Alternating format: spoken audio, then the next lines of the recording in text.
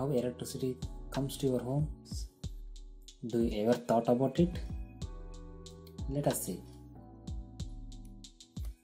Before electricity comes to your home, electric power should be generated somewhere else. It may be near your homes, or the electricity is generated by nuclear plants, fossil fuel plants, hydroelectric power, geothermal, solar thermal, or wind power tower plants. Otherwise, solar power generation. This power, whatever generated, it should be transmitted to the load centers of the loads via transmission towers. So, this is the schematic diagram or single line diagram. It shows how it works. See, this symbol, whatever showing, this is called generator symbol. So always generating is done with the generators at an voltage of 11 kV. If the generating capacity for the plant is more or higher or bulk power generation, then it can be 33 kV, but generally we go for 11 kV.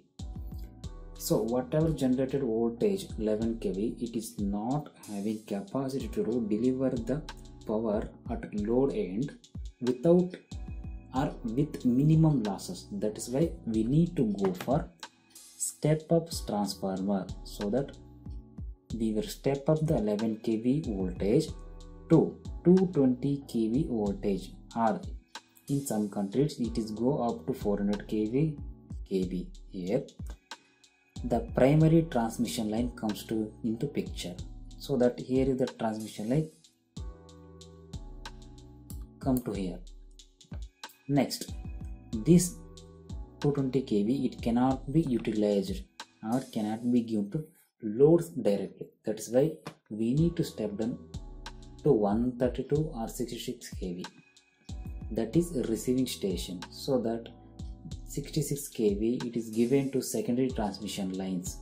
These lines, whatever showing, it is for the another substation. So these are the secondary transmission lines at an voltage of 132 or 66 kV. Next, we need to still step down the transformer or voltage to 132 kV or 11 kV. If this line is 220, then here is the 132 comes to a picture. If this line is 66, we are going for 11 kV here. So after 11 kV, we need to go for primary distribution. Means if there is any bulk loads, we need to give this 11 kV lines directly. Otherwise, this line will be carried to distribution substation. So here also step down transformer is there. Here we are going to step down 11 kV to 400 voltage or 230 voltage single phase. This voltage directly given to consumers of small, like home, the small offices or small commercial. For that we are going to give these voltages. So overall, we need to go for these circuits and all. Do you think so? Yes, we need to go, because at higher voltage levels, the losses whatever occurring in the transmission it is very less. That is why we need to go for higher voltage.